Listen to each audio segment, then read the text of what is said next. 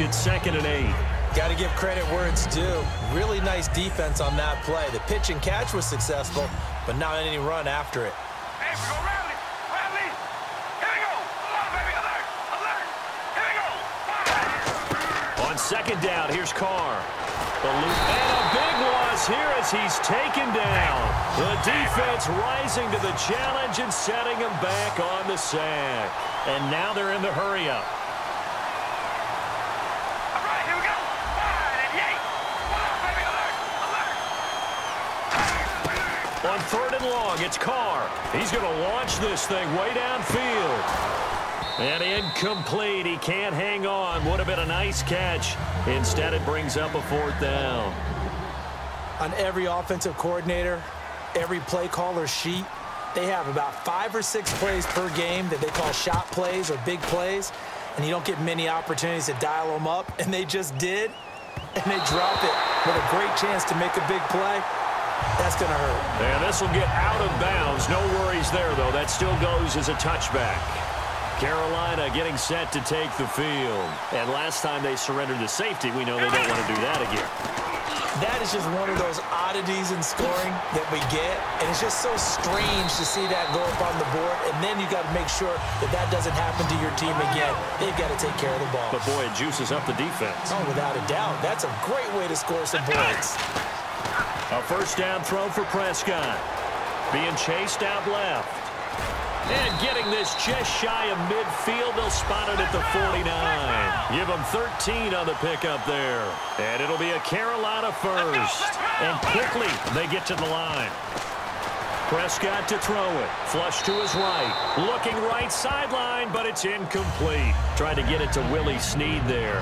And that'll bring up 2nd down. I hope I don't sound too rah-rah on that one, but that's the exact right throw.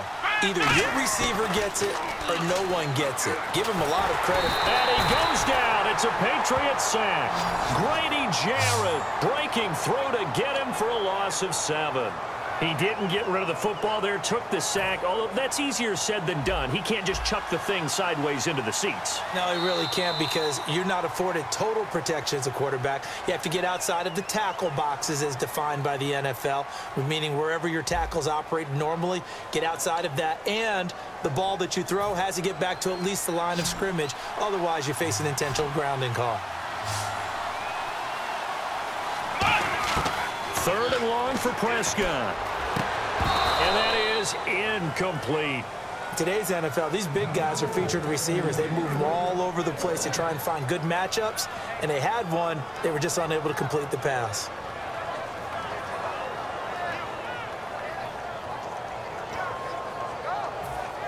Here's Brad Nortman now. On, we think, to punt, though he's faked it earlier, but he was unsuccessful.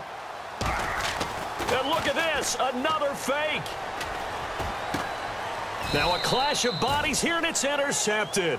Picked off by Danny McCray. And they will take over at the 29-yard line. Now the Patriots gearing up to go now. And a tight game after punting last time. See if they can get something going on this drive. As they head to the field now, with the game this close, you've got to feel there's a sense of urgency for them going on offense right now. But they have to do it without letting panic creep in and affect their play. They'll get 16 yards there, and it'll be 1st down, New England. It's a nice completion, a little bit of run after catch as well to create the yardage that they got. But it is so tough to cover that route, the drag route, because they run it at varying speeds. Because the key is to create hesitancy on the defender's part. Always so empathetic for those DBs, aren't you? A dump off to Elliott. And down to the 11. A big play there on the catch and run.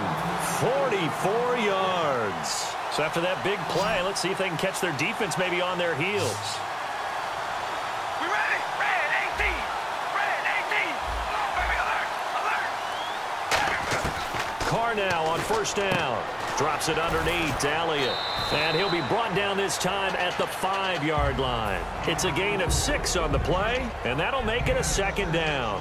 So many times you hear today's NFL described as a space game. Get your best players into space with the football in their hands.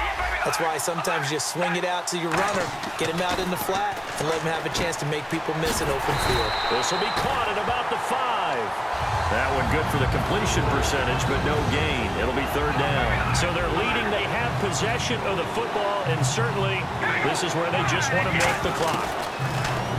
To throw, it's Carr. And this is caught. Touchdown, Patriots. Randall Cobb, a 5-yard touchdown. So now a big spot for the Pats as they'll go for 2. And the Patriots add 6 to their lead. Now Carr, and no, it falls incomplete. So the 2-point conversion, no good. Tough there, good pass, hit the hands, he just couldn't bring it in. And every receiver's coach everywhere, seeing that play, focus, focus, focus. Watch it all the way in and tuck it away. Fielded about a yard deep. Carolina getting set to take the field. And following the interception, just any interception, are you a little bit more cautious when you start that next drive, or no, you just throw that out the window? I think you are. I don't think that there's any way you can run back out there and go, totally didn't affect me. Let's just go ahead and be loose with the football again. You're going to take care of it, but you have to be careful about being too cautious because now you can't run any offense at all. Still want to attack. We'll see how they attack them here. In recent years, the slot receivers really gained stature in the NFL because they can do so many things. Yes, they can line up wide like your normal wide receiver, but to have that kind of courage and toughness to run routes in the middle of the field and become dependable targets for their quarterbacks and move the sticks, those guys are worth their weight in gold. Peterson alone in the backfield. And he'll get it up the middle.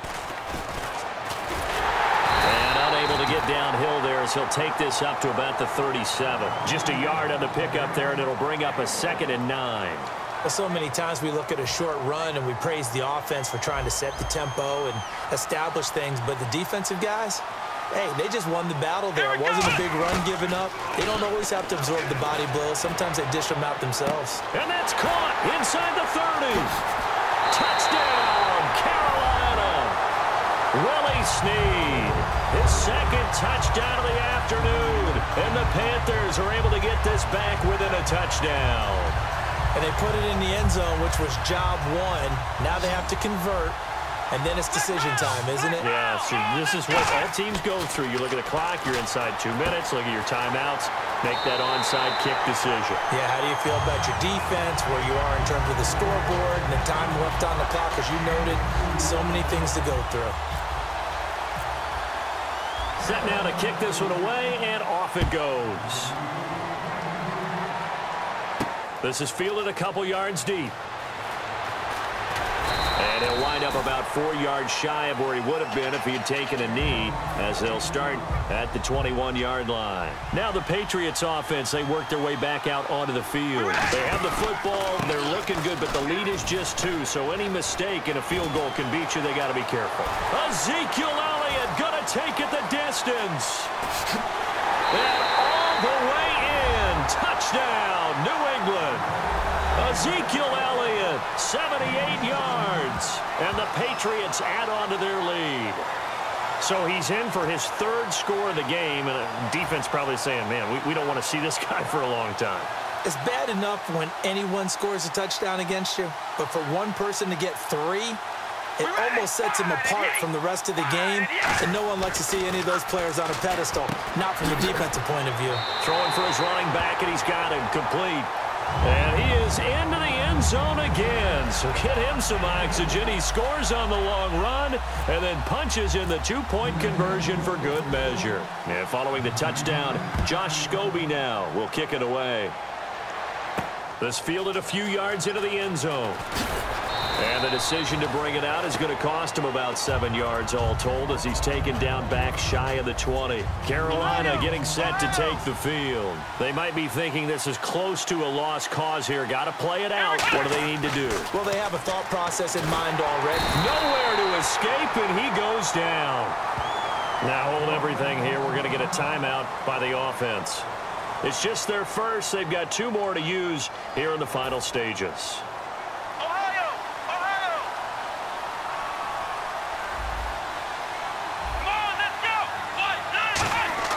Prescott to throw. He's going to let it fly.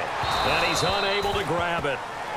Thought he might have had position, couldn't hold on, 3rd down. Well, they went for the big play there, but that drop could really hurt their momentum.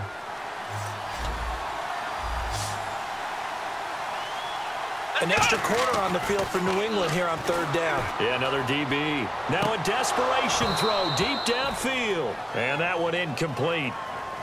Had some position but couldn't hold on, and it brings up fourth down. I guess they figure with a guy who is that hot downfield, who knows how to get the ball into the end zone, you throw it up and give him every opportunity, even though that one fell incomplete. Yeah, he's already been in the end zone multiple times. Tried to target him again deep there, but unsuccessful. He's going to run, but he's got a long way to go. They had to go for it with such little time remaining, and the Patriots are close to finishing off this football game. The Patriot offense now set to come back out onto the field. Getting down to the end here, they have a two-score lead. Barely, but it's a two-score lead, so that probably makes you as a coach feel a lot more comfortable right now, doesn't it, Charles? It does, but it doesn't mean now you go out and run option or some kind of wild double reverse or anything like that. But you do know that if anything does go haywire, you're still in control of this game. I want a double reverse, don't you? I'm just waiting for that day where we actually see something like that in this situation. We'll see what happens here. And on 3rd and 8, defensively, they're going to beef up the secondary. 6 defensive backs. To throw his Carr. And this is going to be incomplete. And you really can't pin that one on the quarterback, Charles. The O-line, they've got to protect them. And they know it. That's their meal ticket. They want to take care of the big guy behind them. In this case, they let him down. All right, here we go. Wide and yay. Wide. They'll go for it. It's Carr looking for the end zone. And that is incomplete. Boy, it looked like he had it and dropped it. And the Panthers will get the football back. Now, whistles come in. We're going to get a timeout here by the offense. That'll leave them with just one remaining in this fourth quarter of play.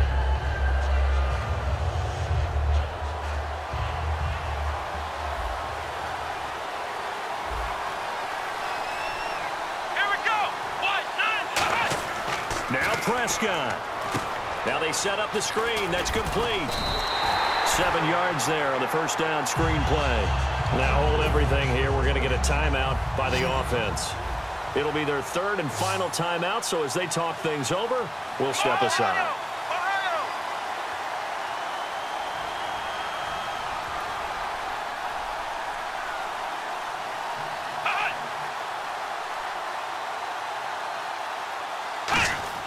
Here's Prescott. And this is intercepted, and that should do it. Xavier Rhodes with a pick.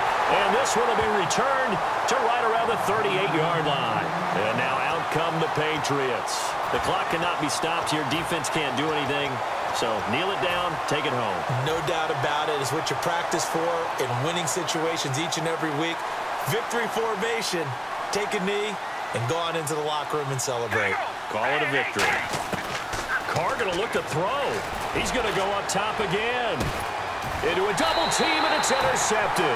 Picked off by the corner, Bradley Roby. And a big turnover there as his guys will get the football back. 2-score game here in the 4th, and that pick, it kind of keeps the door ajar, doesn't it? It does, and you wonder about their strategy because with a 2-score lead, you would think maybe you're just sitting on it. Now whistles blow, and the Patriots are going to take another timeout. That'll leave them with just one remaining in this 4th quarter of play. I'm going to show my age here a little bit. We used to talk about running backs catching the ball as safety valves. Nowadays, they're a big part of the passing offense. And play is stopped here. Timeout. It's the defense calling the timeout here. That'll be their 3rd and final stoppage here as we step aside.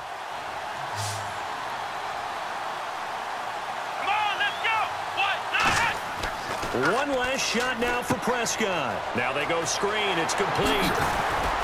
And he's going to be out of bounds up around the 45-yard line. Charles, we saw a lot of points go up in this one. Certainly defensively, stuff that they can look at on film, don't you think? No doubt about it. And they've got to go back and check where the errors are, how they're going to fix them, and continue to get better at what they do. But they also need a little adjustment with their confidence. To give up that many points, even if you win a game, that can hurt you.